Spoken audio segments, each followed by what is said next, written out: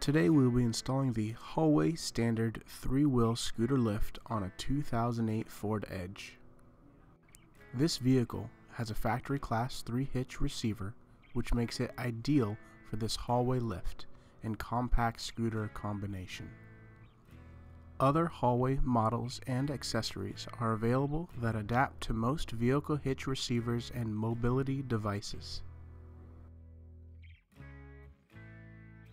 Prior to installing a HAULWAY scooter or power chair lift, the vehicle will need to have a Class 2 or 3 hitch receiver installed, along with a flat trailer light connector. Be sure to check your vehicle's owner's manual or contact your vehicle's dealer to verify that the vehicle and pre-installed hitch are capable of supporting the weight of the HAULWAY and your mobility device. You can also refer to the HAULWAY lift matcher located on our website to get a better idea of what HAULWAY models are compatible with your vehicle and mobility device.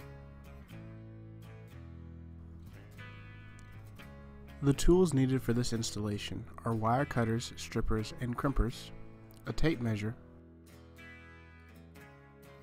a crescent wrench, a torque wrench, a utility knife, 2 3/4 inch sockets or wrenches, 2 7/16 inch sockets or wrenches, a 9/16 inch socket or wrench, a 1/4 inch socket or wrench, and a 5/16 inch socket. Although not required, you can use a drill for quicker and easier installation. We are going to begin this installation by placing the HAULWAY box at the rear of the vehicle, removing the box lid, and locating the hardware bags. Leave the HAULWAY in the base of the box, as this will make for cleaner and easier installation later on.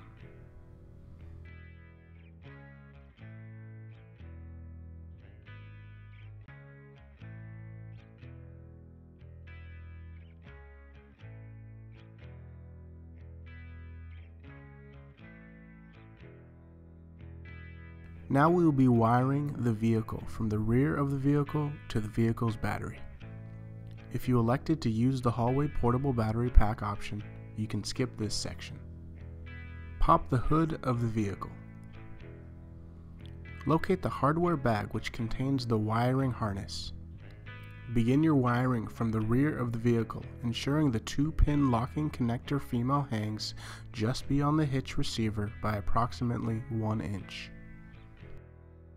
Attach the wiring along the chassis towards the engine compartment with the provided zip ties found in the hardware bag, making sure to avoid any hot spots, moving parts, or electrical components such as the vehicle's muffler, driveshaft, or onboard computer.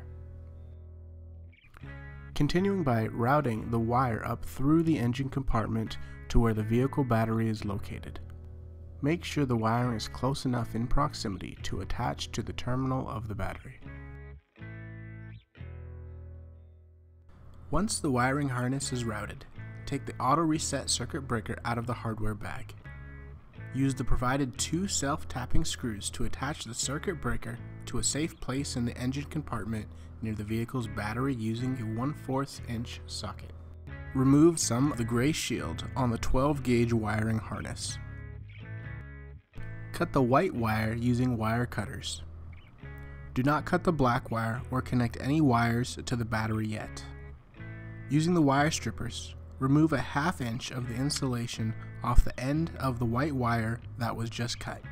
Crimp a 10-gauge ring terminal to the end of the white wire that was just cut and stripped, and attach it to the auto reset circuit breaker.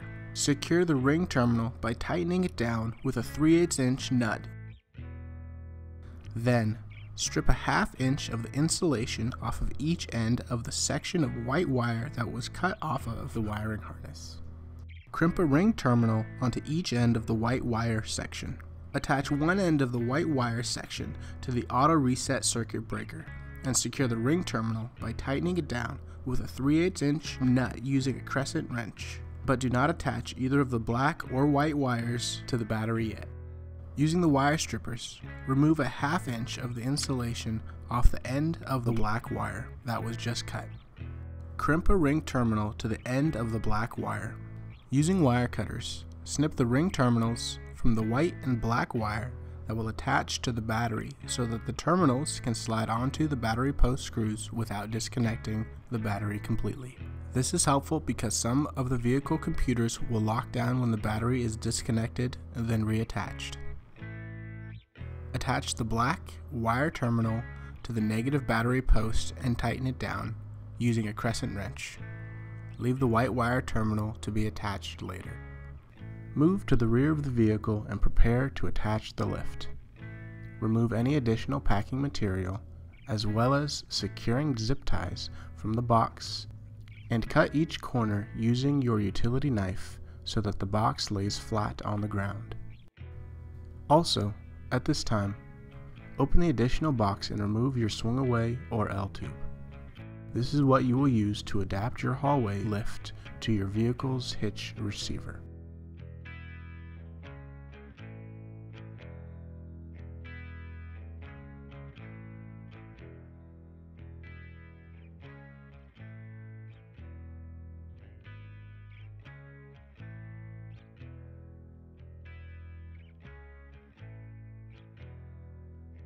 In this case, we will be installing a swing-away so that the vehicle's rear hatch can open without obstruction from the lift and the user can easily access their vehicle's cargo area.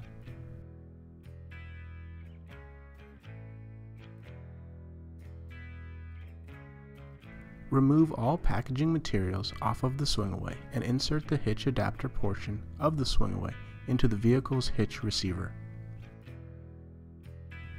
Align one of the pre-drilled holes on the hitch adapter with the hitch receiver pinholes.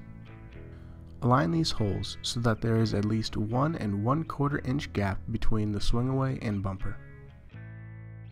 Insert the 3.5 inch fully threaded bolt into the hitch receiver pinhole from the right side and into the swing-away hitch adapter. The left side of the hitch adapter's pre-drilled holes are threaded in order to push the hitch adapter against the right side of the hitch receiver to keep the lift more secure and free from rattling.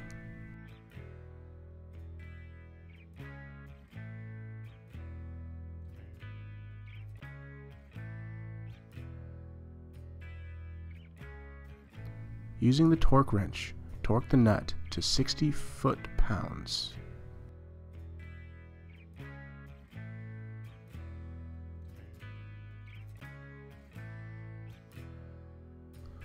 Connect the swing-away's male plug to the female plug on the installed wiring harness. Then connect the swing-away to the lift by plugging the swing-away's female plug into the lift's male plug. Next, plug the 2-prong license plate light from the lift into the 2-prong swing-away plug furthest away from the vehicle. Insert the 2-prong license plate light plug from the swing-away plug into the trailer light harness on the vehicle. Now, move back to the vehicle's battery and attach the positive white wire terminal to the positive battery post using a crescent wrench. If you have purchased the portable battery pack option, at this time, simply insert the lift's female plug directly into the battery pack without plugging the lift into the swing-away or vehicle's wiring harness. Turn the battery to the on position and set it nearby, out of the way. Next, insert the 2-prong license plate light plug from the lift into the 2-prong swing-away plug farthest away from the vehicle. Insert the 2-prong license plate light plug from the swing-away plug into the trailer light harness on the vehicle. Turn on the vehicle's running lights to verify the license plate light illuminates. Turn the vehicle's lights off. Measuring the distance from the bottom of the vehicle's hitch receiver to the ground will determine which of the pre-drilled holes in the swing-away hitch adapter you will use to support the lift. If the distance is 10 to 12 inches, use the top hole. If the distance is 13 to 14 inches, use the middle hole. If the distance is 15 to 17.5 inches, use the bottom hole. If the distance is greater than 17.5 inches, we have a specialty L-tube available to accommodate. Extend the lift mast a minimum of 7 inches by turning the key switch while the lift is still in the folded down position or until the fold lever clears the mast post. Manually lift the mast away from the platform, slide the lift towards the vehicle, and then extend and retract the mast as needed until the lift bracket hole on the mast aligns with the swing-away lift adapter holes. Insert the 3.5-inch partially threaded bolt through the lift bracket. Screw on one of the provided nylock nuts to the inserted bolt and tighten until snug using a 3/4 inch wrench while simultaneously ratcheting the bolt using another 3/4 inch socket or wrench. Tighten just enough to still allow the mast to swivel around the swing-away hitch adapter. Make sure the license plate is visible from the rear of the vehicle. If it is not visible, or if you are using the portable battery pack option, raise the license plate post by removing and reinserting the two 7/16 inch hex bolts and nylock nuts. If you are using the portable battery pack option, make sure the post is raised to the top hole.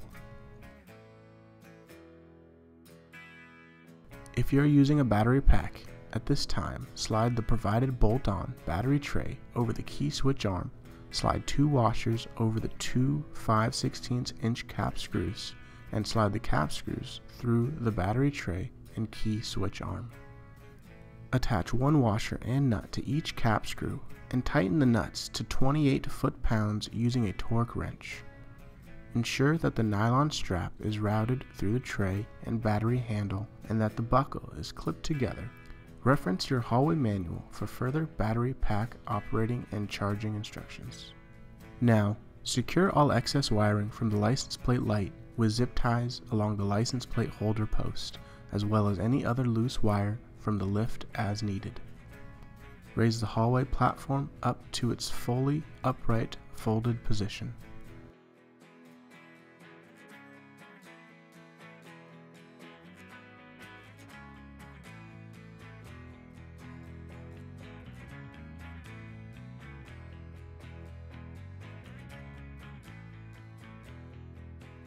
Adjust the 9/16 inch swing-away bolt by loosening the lock nut so that the bolt head can be snug against the HAULWAY mast.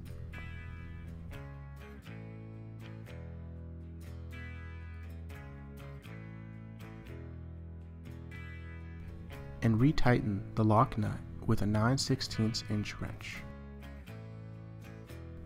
This same process will be followed if you are using an L-tube.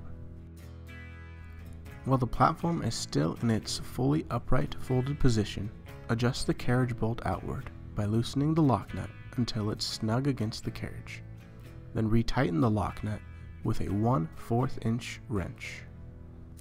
Remove all cardboard from the rear of the vehicle and dispose of it accordingly.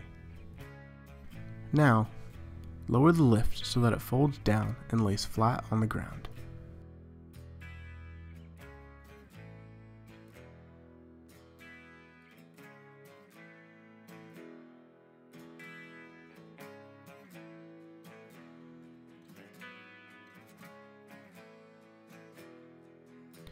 Load the mobility device onto the lift.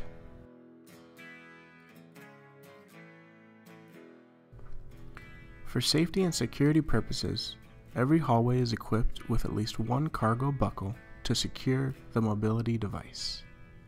To use the cargo strap, simply lift the orange lever to 90 degrees while holding the release lever on the inside.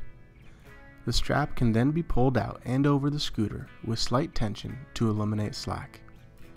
Once the strap is pulled over the scooter and hooked onto the D-ring, bring the orange lever down to about 45 degrees so the strap can be ratcheted for added tension. Then, return the orange lever to its down position to lock. Use the key switch to raise the platform with the mobility device aboard while ensuring that the fold lever passes in front of the guide post, and the lift tilts back and starts clicking. The lift is equipped with an automatic hold-down arm to secure the front of the mobility device.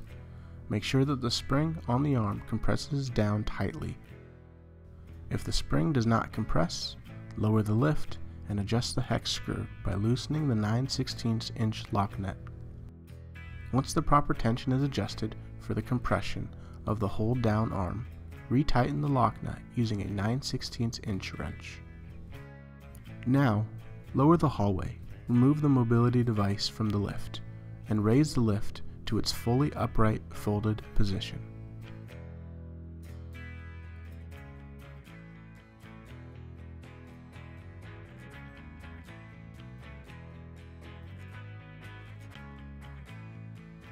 Finally, to test the swingaway, remove the cotter pin and T-post and swing the lift out. Always make sure the mobility device is unloaded from the lift when the swingaway is in use.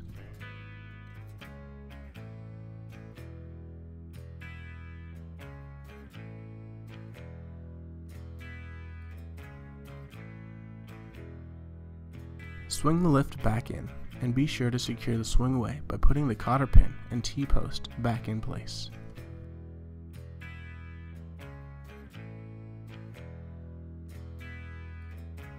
Remove the 4 1/4 inch hex bolts from the license plate frame to install the vehicle's rear license plate. Place the rear license plate over the holes and on the license plate frame and reinstall the 4 1/4 inch hex bolts, washers, and nylock nuts on all 4 holes of the license plate frame. Tighten all nylock nuts securely with a 1/4 inch wrench. Congratulations! You have successfully installed an easy access HAULWAY lift.